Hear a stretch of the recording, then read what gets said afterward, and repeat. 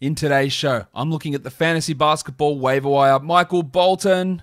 Thanks, Josh. It's Michael Bolton here, and it's time for another episode of the Locked On Fantasy Basketball Podcast. Let's get to it. Let's get to it, indeed.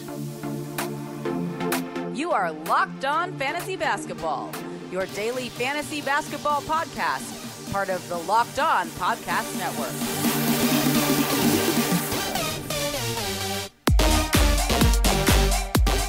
Hello and welcome to the Locked On Fantasy Basketball Podcast, brought to you by Basketball Monster. My name is Josh Lloyd and I am the lead fantasy analyst at basketballmonster.com and at Yahoo Sports Australia. And you can find me on Twitter as always at redrock_bball and on Instagram at Locked On Fantasy Basketball. We're doing the waiver wire show today a little bit later than usual. As I mentioned multiple times last week, I was away for a couple of days, back now, and the waiver wire show is here for you. Now, when I talk about these ads, it's not like you need to add in every situation. You don't need to drop the guys in every situation. They're just names to mention, to talk about, and I can't cover every single person who's must roster or as options to add. We try and hit 30, 40 players per show in these waiver wire shows. Maybe not that many. Maybe it's 20 to 30 players. But we try and cover off a fair bit that is happening across the league. So let's cover off that right now and talk about some players who I think can be dropped in. This is mainly for 12-team category leagues. Josh the Hitman Hart, I don't think we're seeing him again this regular season with this thumb surgery. I think he misses all of the rest of the regular year. He's been great this year, especially over the last 6 weeks or so. I think he's a drop, though. LaMarcus Aldridge, I know that a lot of people have been rushing to add LaMarcus Aldridge after his Nets debut. I just don't think that that's worth it. Now, by all means, he's had some decent games. There's been a couple of nice block performances. There's been one game where he had good assists, but I just don't see that overall upside in holding Aldridge. Again, because that just removes your streaming ability in that spot. It removes your ability to add other hot players and performances that are coming up. And I just think and maybe look, from here on out, maybe he's the 140th best player. And you go, well, that's 12-team worthy. And the answer to that is yes, it is. Not that you asked the question, but yes, it is 12-team worthy. But it's not worth holding over getting a guy who might be top 100 or getting a bloke in for 2 days who might be top 50. James Johnson for the Pelicans, for example, and then dropping him and getting the next bloke in, and then dropping him and getting the next bloke in. That sort of limited upside, which I think Aldridge has in Brooklyn with all those other guys who are going to be getting those minutes, is tough for me to consider must roster. Lauri Markkanen, Jack Armstrong, what do we think? Get that garbage out of here! Again, he could be better than he is now. He might see his minutes go back up. Maybe he starts again. I don't think any of those things are going to happen, but the upside in holding Lauri is just so marginal that I just don't think it's worth doing. Steven Adams has been a droppable guy for a very long time, but still rostered in way too many leagues, so I thought I'd bring his name back up again, and now he's in the concussion protocol, so if you needed that extra push for you to move on from Steve Adams, this probably is it. And then Tim Hardaway Jr., another guy who's just unfathomably rostered in so many leagues. He can be a points guy, he can be a three-pointers guy, and that can have value as a stream option, but to be rostered in like 94% of Advanced League, and it's been that number basically all season, for a bloke that's playing 25, 26 minutes off the bench and not doing anything else apart from scoring and doing that inefficiently, it just doesn't make any sense to me. So if you are still holding Tim Hardaway, it's got to be for a pretty good reason. And again, I think you can get more value out of streaming that spot. And streaming that spot might mean adding Tim Hardaway Jr. on days where Dallas plays, but not just holding him consistently all throughout the season. If we go to points leagues drops, Lauri Markkanen on that list again, Tim Hardaway Jr. on that list again. Joe Harris, we're seeing the production from him dropping at the moment, and he's not the best points league player to begin with, so I don't really think that Joe needs to be rostered in as many leagues as he is. Tyler Hero is an interesting one.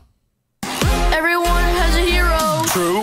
0 people shouldn't have a hero. Yeah. Out of this list, I'd probably be the most hesitant to drop Hero, but with Dragic, Kendrick Nunn returning at some point, Victor Oladipo arriving, Duncan Robinson around, I just think the upside on Hero, who has been underwhelming at times this year, it probably isn't there to just have him as a must-roster guy. And if you're not a must-roster guy, then you do become subject to being droppable.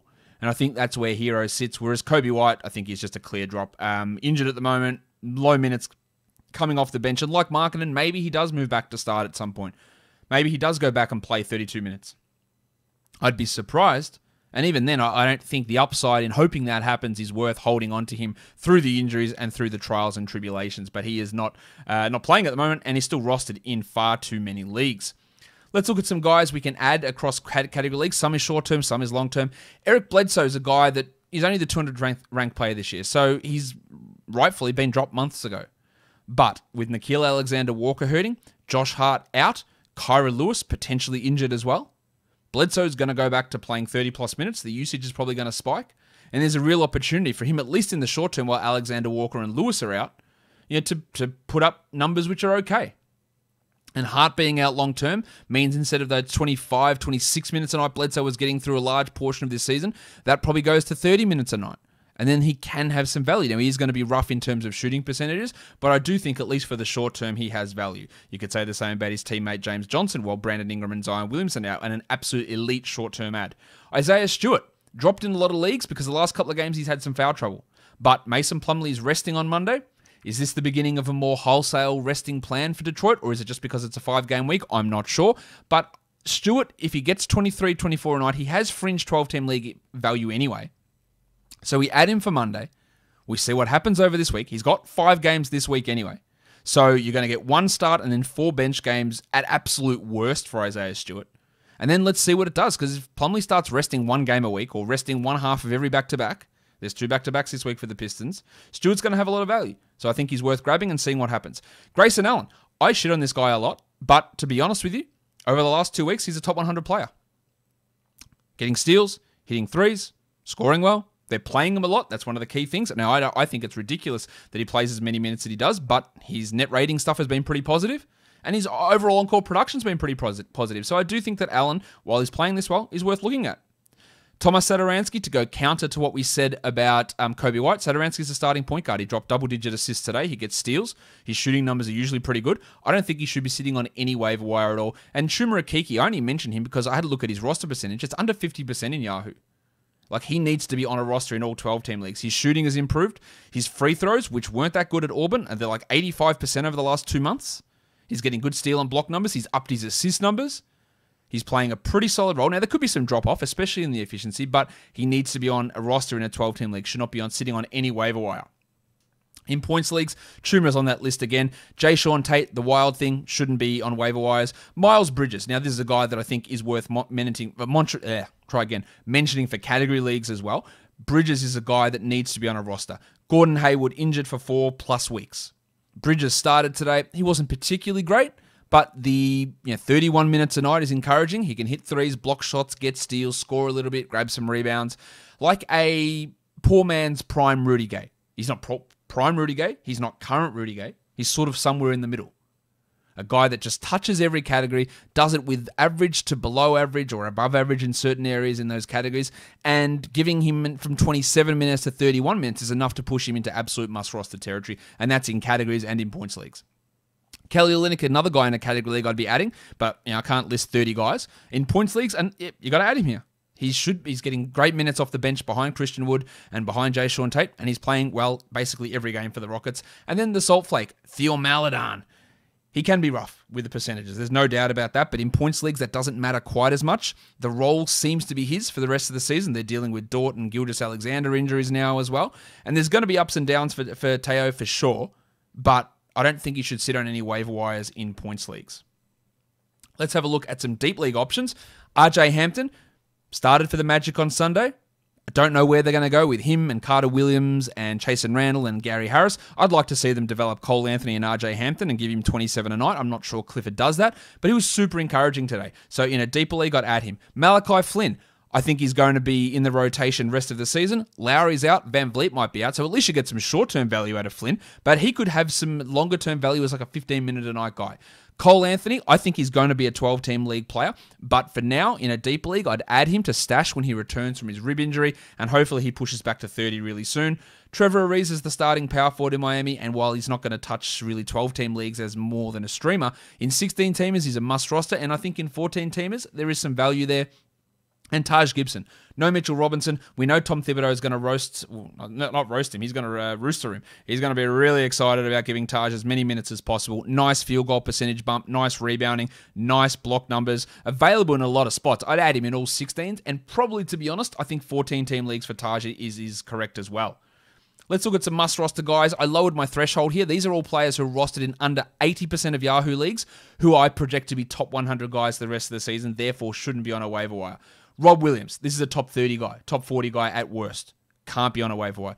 PJ Washington Jr. Now, I know he's been shithouse the last 2 weeks, but I still wouldn't leave him on the wire. Tyrese Halliburton, name who's been on the list all season. People have got their thumbs up their asses. I don't know what they're doing. He needs to be on a roster.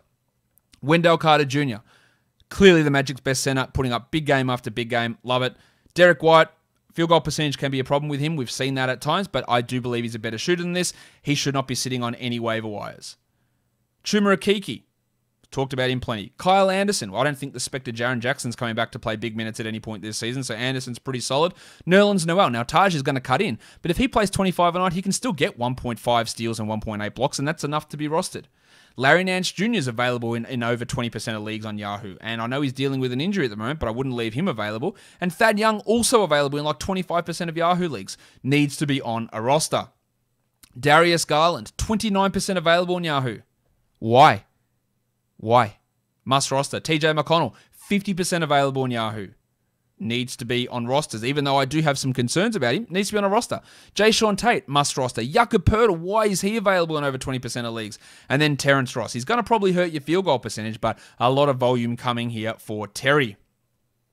Some popular ads over the last couple of days. Jalen Brunson playing really well. Don't mind taking a flyer on him. Shake Milton, not really sure why everyone was adding him. He can score occasionally, but I just don't see any long-term value in him. Miles Bridges, talked about him already. Really strong ad across category and points leagues. LaMarcus Aldridge, disagree with that completely. And then Alexei Pokusevski, I think he should be rostered in all 12-team leagues, Poku, and has been added quite a bit lately. Can fill it up in multiple areas. He's going to kill your field goal percentage most nights, but I love his multi-categorical production.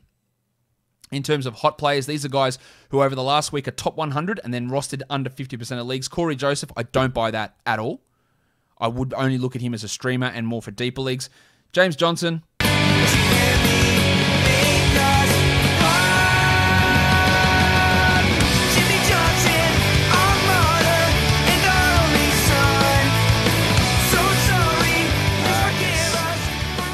James Johnson. No Zion, no Brandon Ingram. Putting up big numbers. He is, for at least the short term, a must-roster player.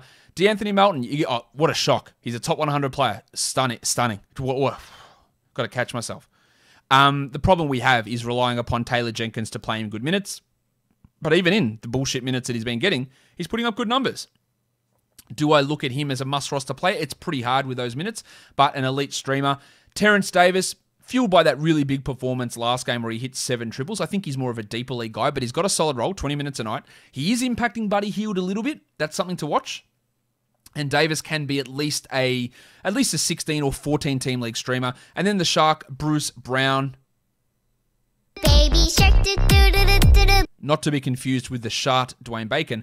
Bruce Brown, with injuries to Harden and Durant, the minutes have gone up. I don't really buy that, and I wouldn't be counting on him to be a 12-team league option. And then lastly, let's look at some flyers. Isaiah Thomas in New Orleans. If we have Alexander Walker, Hart, and Lewis all out, Thomas might have to play 25 minutes a night, and that's going to be useful at least for deeper leagues. I don't really buy it long term. And the same goes for Najee Marshall. If Zion and Brandon Ingram continue to miss time, Marshall could play 25 to 26 minutes a night and be a sneaky 14-team league guy. He scored 12 points in Sunday's game. Malachi Flynn, I touched on already. There is some value there with Lowry out and now Van Vliet ailing. RJ Hampton, I've talked about already, but I like that. I think they should be trying to get him 25 a night every game. I don't know that they will, but they should, and that is intriguing. And then Jalen McDaniels. Yes, not Jaden McDaniels, who is a must-roster player, and I didn't include him because his roster percentages were too high. Jaden McDaniels of the Wolves should be rostered in every league, but Jalen McDaniels of the Hornets, because without Gordon Hayward, that's 34 minutes to go around. Bridges was already getting 28 a night, so that's 6 minutes extra, or 3 minutes extra that Bridges gets. And there's Caleb Martin, there's Cody Martin, but Jalen McDaniels showed some flashes last year. Now, the Hornets are still in the playoff picture, so they're not just going to say, screw this, we're going development, but Malik Monk's hurt, and now Hayward's hurt, and LaMelo Ball is hurt. There's a chance for Jalen McDaniels to play 22, 23, maybe 25 minutes a night, maybe. And just keep an eye on him because he can be a multi-categorical producer. It's more just a watch scenario, but he is a flyer given the injuries there in Charlotte. Guys, that'll do it for me today. Don't forget to subscribe, Apple Podcasts, Google Podcasts, Stitcher, Spotify, and on YouTube. And on YouTube, hit the notification bell, give a thumbs up, and leave your comments down below, guys. We are done here. Thank you so much for listening, everyone. See ya.